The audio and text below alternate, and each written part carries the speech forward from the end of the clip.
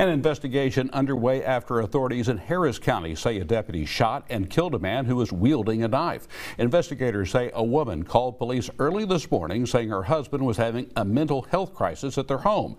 Authorities say the deputy who was responding to the call requested a mental health unit before he got to the home, but there was not one available.